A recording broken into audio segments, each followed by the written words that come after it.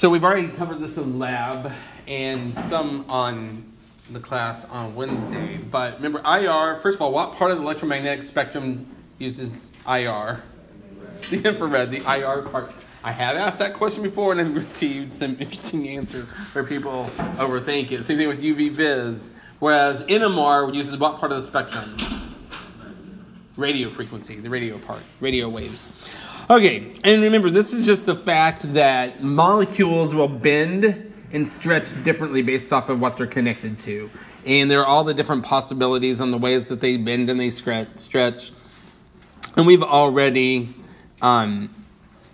discussed this somewhat in the different ways. It always makes me think of actually it's before your time, so never mind. I was going to say the old Sally O'Malley sketch from Saturday Night Live, which if you ever do that, he talks about her Easy Rider pants. But maybe you got to Google at some point in time on YouTube. They're pretty funny, which talks about bending and stretching. Okay.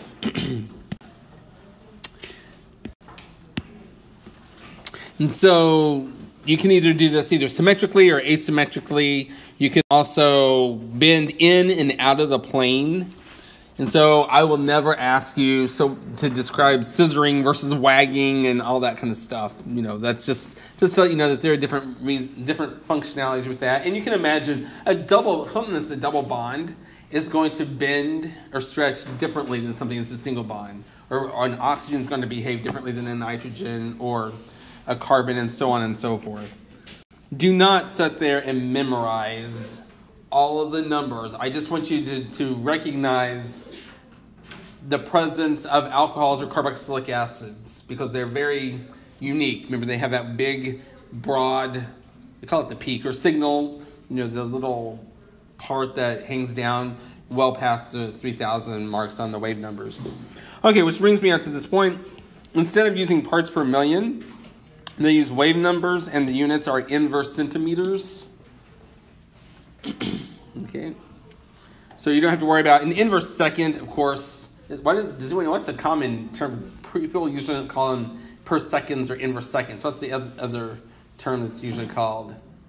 It's less scary sounding. You never say 250 mega inverse seconds. It's a hertz, right? And so, whereas they don't do that with a wave number, it's in inverse centimeters. Okay.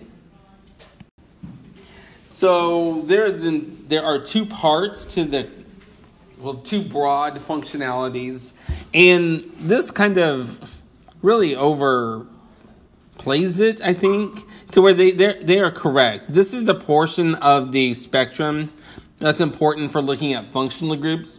But if you've had forensic science with me, or if you looked at forensic science, this region right here is actually also really important. It is the fingerprint region, and so it's unique for every chemical. So it's one way to also compare a standard versus your sample.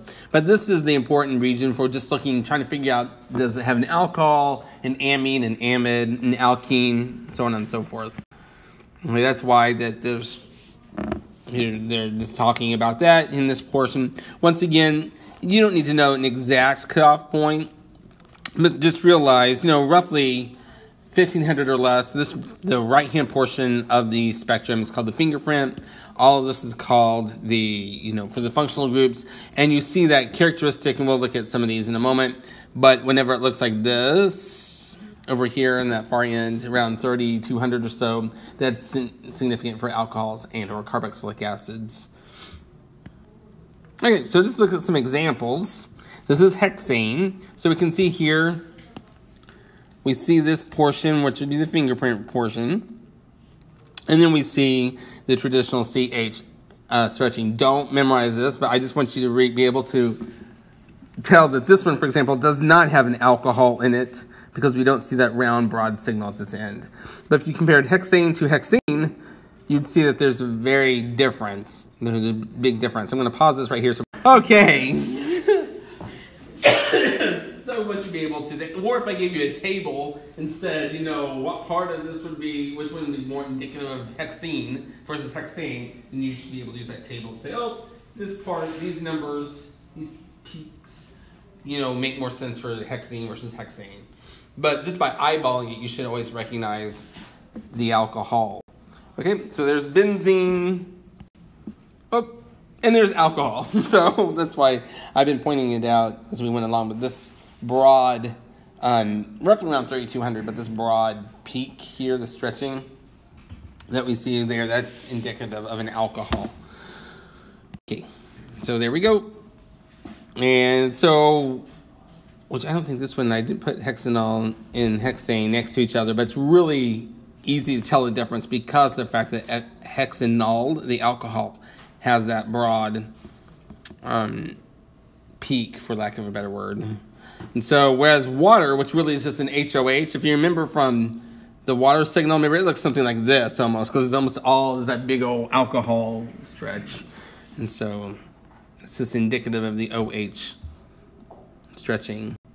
Okay, don't need to memorize nitriles or anything like that, all right? But other than if I gave you, once again, numbers and I asked you to match, based off of the table, to match the functional group to the respective, spectrum, then I would expect that. But I only want you to know, to understand where that alcohol and recognize the alcohol bond stretching occurs.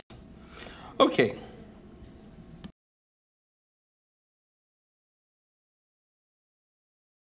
Kind of table that I would be talking about. If I gave you a table like this, and then I asked you which one correlates to, acetonitrile, then I would expect you, and I'd give you the formula for acetonitrile since you don't know what nitrile is yet. I would expect you to be able to put two and two together. Okay.